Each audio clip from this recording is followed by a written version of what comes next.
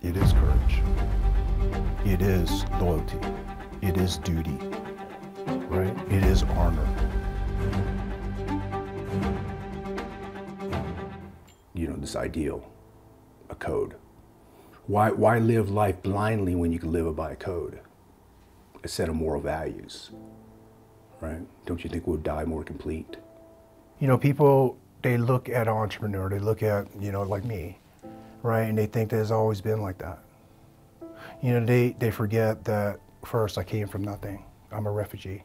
I came from, I slept with the rats in a refugee camp for over a year and a half. Nothing was given to me. My parents came here with absolutely nothing. No freedom, no country, nothing. I wasn't accepted. We segregate each other based on our cultures and our beliefs, right? And the thing was, I never wanted that. You know, I never believed in hate in that way. So for me, when I started my entrepreneurship, I feel like being an Asian American and where I came from, I need to express my philosophies, my background, what made me who I am, what my mother, my stepfather, my uncle, what made me who I was, my wife, God, right? So when I think about that in the business sense, then wealth and all that is not going to make me happy. So in my business world now, I look at wealth and volume and sales. That's business. And that's going to happen because my wife and I, we work extremely hard. And we're talented at what we do. But the thing is, that's that. But I look at success these days as fulfillment. Success in life to me is the imprint that you leave. You know, like, we're not going to live forever, so you can't take your wealth with you. So when I think about entrepreneurship, it's just that, is what am I working for? And what I'm working for is fulfillment. But let me explain to you, in the entrepreneur side, it's very hard, right? Because Lao Tzu said a journey of 1,000 miles began with a single step.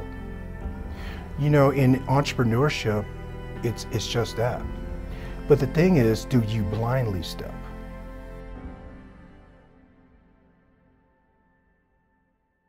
So in entrepreneurship, you have to know who you are.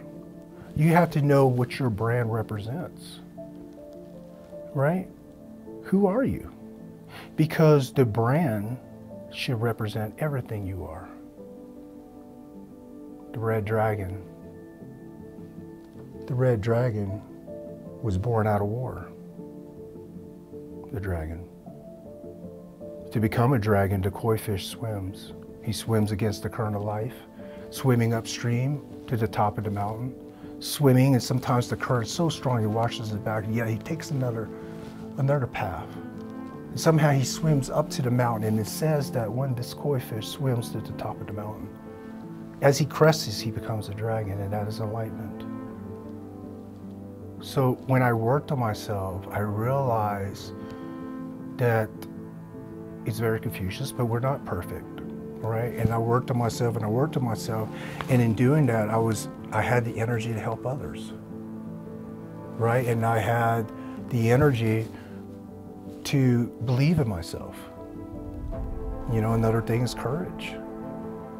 Okay, so let's talk about courage, right? You know, in the military, we talk about courage. Look, I've seen some of the most brave men in the world. I serve alongside them, heroes. That took a bullet for this country, that died for our freedoms, heroes. But the thing is, when some of my peers, when they got out, they were not able to move past that energy. Look, it's a powerful energy. War, hate. You know, the thing is that when you get out of the military, were you brave enough? Do you have enough courage to believe in yourself? Look, I've seen commandos blow a door and go through that door as rounds are slinging at us. But do you have the courage to believe in yourself? And this is what I mean. If you only have $10,000 in your account and you have no other job, Are you willing to place that on the line for a belief, an image of who you want to be? That can be a product, that can be schooling. Are you willing to do that? And that takes courage, right? And let's just say when you start on this journey, how many people tell you? How many people tell you you're not going to make it? You're not going to make it. It's too hard of an industry. Who are you to be a brand? You know, I heard it all. Do you have the courage to believe in yourself? You know, and that's very hard being an entrepreneur because you do doubt yourself sometimes, but that's the thing is the Bushido code. It is courage. It is loyalty. It is duty, right? It is honor. So you could take a code and you can apply it to being an entrepreneur, you apply it to being a human, right? But for me, it was just that, discipline. Discipline that I learned in the military, you know, look, it was the small things. The first thing that I learned from the military was how to properly make a bed. 45-degree angle, 90-degree angle, properly tucked. How to make a bed. We're commandos. Well, I was wanting to be. But the thing is, what I realize now being an entrepreneur is that it's the small things. It's the small things. If a bed is not made, is that right or wrong? If the dishes is not washed, is that right or wrong? The answer is not right or wrong. It's what you perceive as a standard. What is your standard? You know? And when I was taught making a bed to standard, right? And how I apply it to the world today is you make your bed, you make it with pride, and you make it, right? And because that momentum, that win, that small little victory, wash the dishes, a small little victory. Getting up early, that small little victory. Doing physical training, that small, it becomes habit. It becomes habit. So when you focus on the little things, it matters because those little things add up to something big, and that applies to being an entrepreneur. You have to have discipline. You have to be willing to work harder than anybody else. Anybody else in the room, and I tell you, man, people don't see it, but look, I was up at 2, 3 o'clock, and some days I didn't sleep. I doubted myself many times. You know, and Masashi Miyamoto Ronin, step by step, walk your journey of 1,000 miles. As people doubt you, walk your journey of 1,000 miles. As you doubt yourself, focus on what's important. It's not truth. It's the narrative that you're placing on yourself. It's not truth. Look at the intelligence. Look at the data. Look at your discipline. Look at your course of action based off of these intelligence.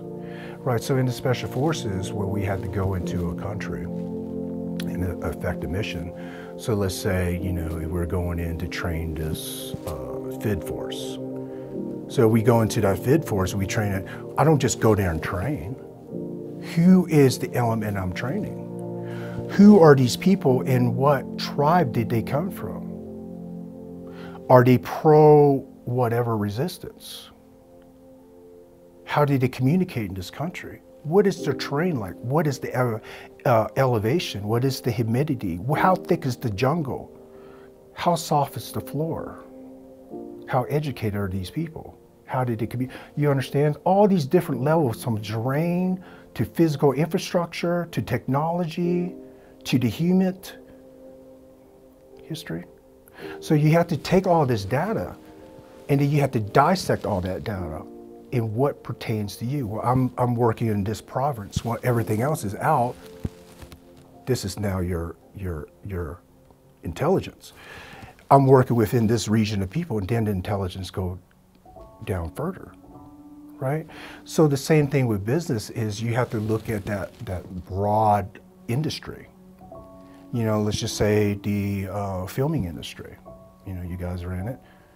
So who are the players that you guys look up to, and what makes them good? What makes them good that you took interest in their work? You see, it's not like you're copying them. What makes them good? Take what is useful. Disregard what isn't. Bruce Lee. You must be like water throughout your life. So don't be so rigid in your thoughts in business. You know, people ask me too, you know, what is your end state, man? You know, where do you want to go as an entrepreneur? Where's your end state? You know, my end state is not just being an entrepreneur. My end state is being a human being, right? And where I want to go is my final stages in this life. What did I give to this world? You know, as an artist, what art did I paint in this world? Who did I lift up when they were down? You know, and the thing is that I think that we don't think like that. We think about, oh, if I achieve this amount of wealth, success, and my house is this big, if I drive this car, that's successful. And then when they die, can you take all that with you? Does it even matter?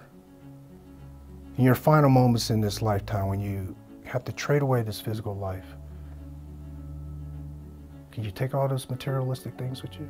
No, but what you can take away is knowing that you helped so many people and that you lived your life. Yeah, maybe you made a lot of mistakes in your life, but you ended up being the person that you wanted to be because you worked every day at being that person. Not business, not just business. You can be that's a goal, but who was the person you wanted to be? You know, and being an entrepreneur, it's about being a leader. Being a leader. First, a leader needs to lead by example. He needs to be a man of action, not a man of talk. But I tell you what makes me a leader today as an entrepreneur is that I take the Bushido code of compassion. You know, I care about my workers. I care about my customers. I care about my students. You know, when I travel around America teaching Budo and teaching these law enforcement, I care if they go home to their families. You know, in this world of violence, I care about the innocent. And you know, instead of talking about how the world should be a kinder place, I realize that it's our duty to help the innocent. So that's fulfilling. That's what I'm leaving. It's like a Zen garden, right? And then you have the stones and you have the beautiful plants and you have the ripples around it. You know, you ever see a Japanese garden? So beautiful. It represents, in one lifetime, how many ripples, how many people can you touch? What is your legacy that you're going to leave behind that would better this world? Right? And that to me is being an entrepreneur. It allows me to do that. It allows me to be this person I want to be, because being successful wealth-wise, it allows me the freedom I need to do what is really important to me, and that's helping others.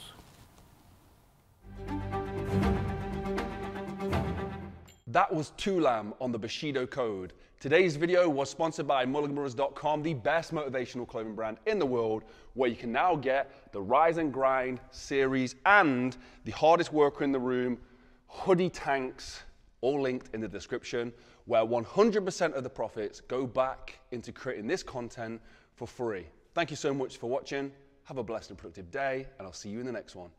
Peace.